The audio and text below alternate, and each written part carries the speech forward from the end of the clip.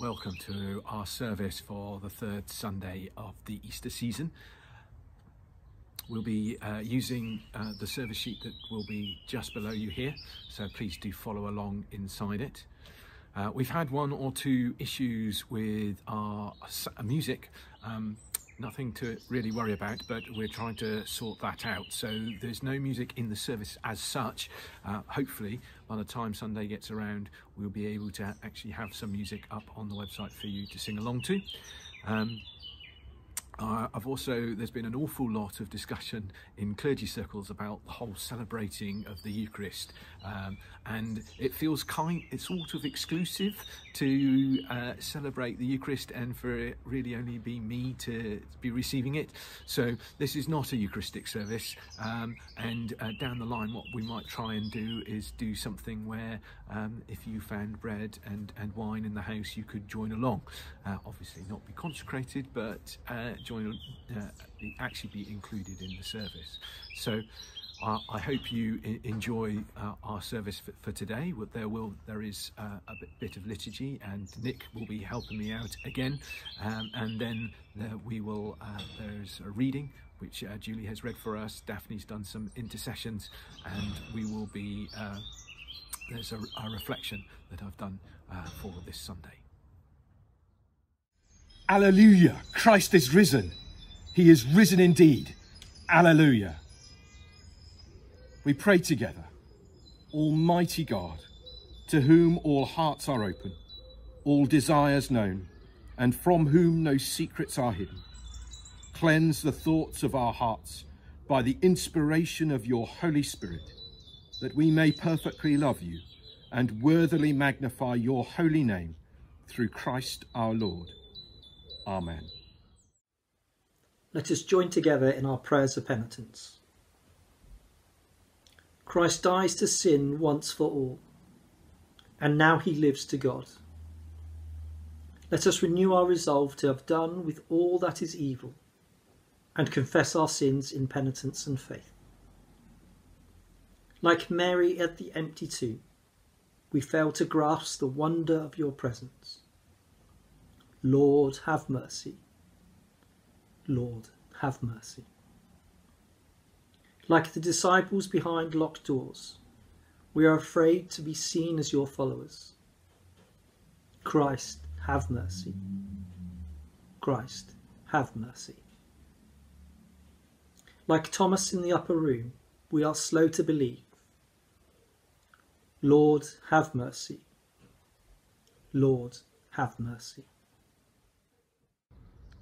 May the God of love and power forgive you and free you from your sins, heal and strengthen you by his Spirit, and raise you to new life in Christ our Lord.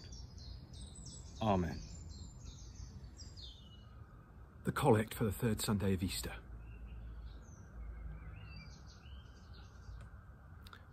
Risen Christ, you filled your disciples with boldness and fresh hope. Strengthen us to proclaim your risen life and fill us with your peace to the glory of God the Father. Amen. God of glory, by the raising of your Son, you have broken the chains of death and hell. Fill your church with faith and hope, for a new day has dawned and the way to life stands open in our Saviour Jesus Christ. Amen. Hear the Gospel of our Lord according to Luke. Glory to you, O Lord.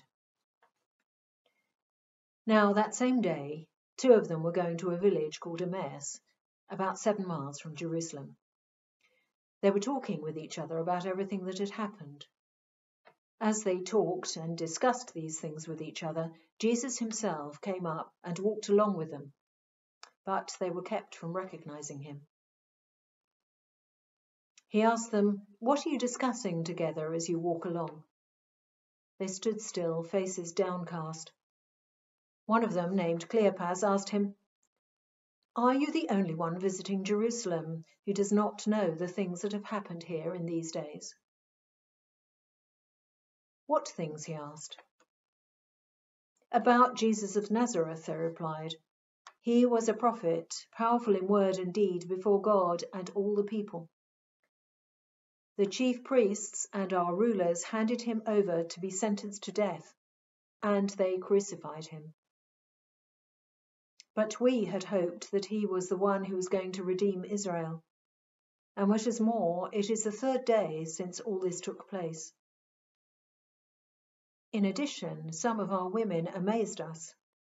They went to the tomb early this morning, but didn't find his body. They came and told us that they had seen a vision of angels who said he was alive. Then some of our companions went to the tomb and found it just as the women had said, but they did not see Jesus.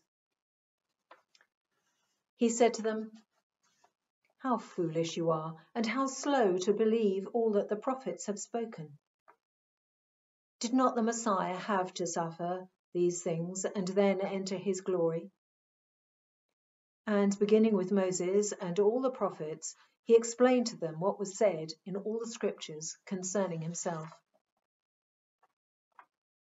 As they approached the village to which they were going, Jesus continued on as if he were going farther, but they urged him strongly, "Stay with us, for it is nearly evening. The day is almost over."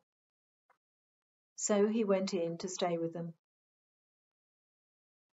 When he was at the table with them, he took bread, broke it, and began to give it to them. Then their eyes were opened, and they recognized him, and he disappeared from their sight. They asked each other, "Were not our hearts burning within us while he talked with us on the road and opened scriptures to us?" They got up and returned at once to Jerusalem. There they found the 11 and those with them assembled together and saying, "It is true, the Lord has risen and has appeared to Simon." Then the two told what had happened on the way and how Jesus was recognized by them when he broke the bread. This is the gospel of Christ. Praise to you, O Christ. One of the amazing things I love about this gospel passage is the realness. We can really enter into the story. We have Jesus appearing to, again, to more of the disciples that we're not so aware of, that we don't really crop up much in the Gospels. Clopas is named, and we can assume that the other disciple with him is his wife. We know that Mary, the wife of Clopas, was at the cross when Jesus died. And they go on a journey. And this journey probably was where they were staying whilst the celebrations were happening in Jerusalem that weekend. It's quite a way to go, probably about 30 miles, so it was quite a travel. And that's something that's quite hard for us to be doing at the moment, to be travelling anywhere. Any journeying that we do is very restricted. So walking around the garden is pretty much all you've got as an opportunity, unless you're going out and doing some exercise that you're allowed to do. So they're going on this journey and they're talking to each other. They're talking to each other about what they've gone through this weekend, what has happened to them, and it's always really good to be able to share with someone what you're going through, the highs and lows of life. But this really is a low. Again, we come across that overwhelming grief of the loss of Jesus, the loss and of the hope that Jesus was going to bring. So they're talking to each other about it. And then Jesus appears. Somehow they're kept from actually seeing who he is. Maybe they did a double take and their human minds weren't able to really understand the miraculous nature of what God was offering. Often our human minds get in the way of seeing what God is able to do. And we try and explain it away. So maybe they did a double take and no, it truly can't be him. It must be someone else. And he asked them, well, what are you talking about? You look so involved in what's going on. And they are kind of astounded. You mean you haven't heard what's been going on in Jerusalem this weekend? You haven't heard the stories of this man Jesus? And then maybe they start to question themselves. Well, maybe it wasn't all of Jerusalem talking about it. Maybe it really was only their small group of people. And because they were in it, and it was happening to them, they were overwhelmed by the situation, but maybe it wasn't the whole of Jerusalem. So they explain to him who they thought Jesus was, what they were hoping Jesus was going to do, and this is an opportunity for them to kind of unburden, an opportunity for counselling, which is something that a lot of us might be needing as we go through this time of loss, an opportunity to really share.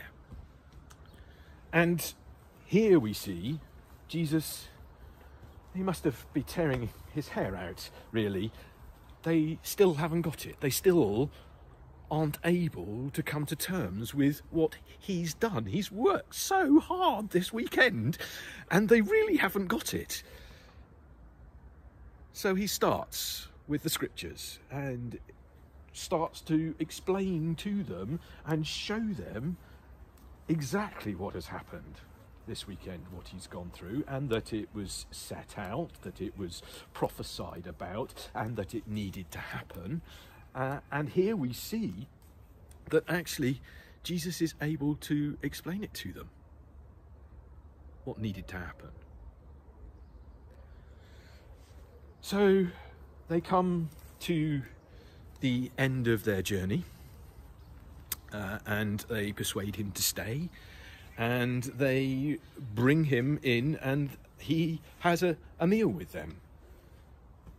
And here we see Jesus doing something that he may have done hundreds of times for them, breaking bread. So that is where they recognised him, in the breaking of the bread. And then it all becomes clear. We get this miraculous nature of Jesus disappearing, and actually they see that that actually there is something that was burning inside them all the way through their journey. All the time that they'd been walking along that road, they knew that something special was happening. So it's evening, and they take the brave step to actually go back to Jerusalem, go back to the disciples, to share with the disciples all that they had gone through, the fact that they had been chosen to meet the risen Lord, and that it was important for the risen Lord to come and explain it to them. So often in our own journeys, whatever they look like at the moment, it's so important that we're able to share with each other. And maybe there's someone going along the journey with you, or maybe you're supporting someone on their journey. But it's important for us to share what God is doing in our lives, what Jesus has done for each and every one of us. And, you know, at some stage down the line, we'll be able to take that 30-mile journey back from Emmaus to Jerusalem when the lockdown is lifted. And we'll be able to share with people exactly what Jesus has done through this weird set of experiences that we're going through at the moment. And then we hope that we'll be able to say, as they do when they get back to the disciples, the Lord is risen. And he came and he appeared to us and he explained exactly what was going on. And then that will be our opportunity to be able to say, Alleluia, Christ is risen. He is risen indeed. Alleluia. Happy Easter. And I pray that you're able to enjoy what little there is of the opportunities that we get, but that God is speaking to you in what you're going through, and that you will truly know what Jesus has done for us as we experience what the disciples have gone through this Easter season. God bless you all, and I look forward to the day when we're worshipping together again. Amen. An affirmation of faith. Let us declare our faith in the resurrection of our Lord Jesus Christ. Christ died for our sins in accordance with the Scriptures. He was buried. He was raised to life on the third day in accordance with the Scriptures. Afterwards, he appeared to his followers and to all the apostles. This we have received, and this we believe. Amen.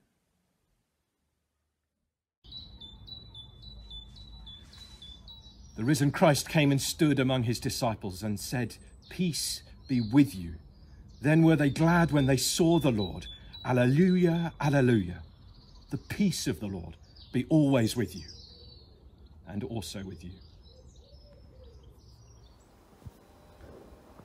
As we continue to live in these extraordinary days, let us come together, wherever we may be, to share in a time of prayer. Our response this morning to the words, "Open our lives to Christ's risen power," is that we may walk the way of love with you. Companion God, we thank you that you do not leave us alone, instead drawing alongside us each day. Thank you that just as you met with your followers on the road to Emmaus, so in Christ you meet with us in the journey of life, always there in your resurrection power to guide, protect, comfort and support, each of us valued for who we are, chosen and dear to you. Open our lives to Christ's risen power, that we may walk the way of love with you. What is it you are discussing as you walk? Companion God, we are discussing the news, the strange, frightening and unknown situations which face everyone in the world at this time concerning COVID-19. We pray for the leaders of the nations, that they put aside their differences at this critical time and act with wisdom, justice, compassion and cooperation. We pray for those places in the world which have ceased to make the headlines, places of conflict, war, drought and famine. We pray for refugees and asylum seekers, all those on the fringes of society. Companion God, we are wondering why these things have to be. Open our eyes to see Christ's risen presence wherever love overcomes hatred, hope destroys despair, faith challenges death. Open our lives to Christ's risen power, that we may walk the way of love with you. What are you discussing as you walk? Companion God, we are sharing sad news about people we know and those we don't know. Those who are ill, especially those who contracted the COVID-19 virus, and for those who have other serious conditions yet cannot be treated at this time.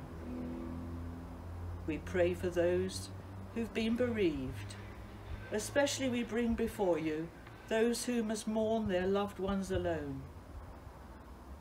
We pray for those anxious about themselves or loved ones, for the lonely, the vulnerable. We are sharing sad news, wondering why these things have to be. Companion God, open our eyes to see you alongside those whose lives are burdened, painful, fearful or sad. Open our eyes to see Christ's risen presence, comforting, encouraging, calming, and sharing their loads. Open our lives to Christ's risen power, that we may walk the way of love with you. What is it you are discussing as you walk? Companion God, we talk about our communities, our families, our friends, our homes. We pray and give thanks for all those in our communities who work so tirelessly to keep us safe and walk the extra mile. We bring before you our dedicated medical staff, doctors, nurses, care workers, emergency services, the key workers in all walks of life, teachers, supermarket staff, postmen, the waste collectors, the drivers. We pray for the scientists working to discover and test vaccines to conquer this deadly virus. We pray for our loved ones and friends we cannot be with. We bring before you those who are vulnerable, and especially those at risk from abuse and violence. We pray for all in our church family here at St Mary Magdalene's, that they will know the comfort of your presence alongside them. We pray that we will be good neighbours, looking out for and after each other. We bring before you, risen Lord, those who have passed beyond death and rejoice in your kingdom and are now at peace. Especially we remember those whose anniversary falls at this time: Charlie Jessup, John Bentley, Joyce Bothamley, Olive Hordle, Joan Habgood, Heidi Griffiths, Jean Varney, Greta James, June Paul, and Cyril Marder. Open our lives to Christ's risen power, that we may walk the way of love with you. What is it you are discussing as you walk?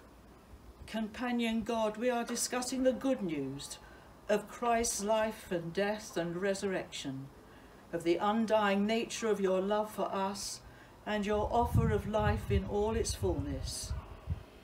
Help us to share this good news with those with whom we walk along life's paths, that together we may walk with you. Merciful Father, accept these prayers for the sake of your Son, our Saviour, Jesus Christ.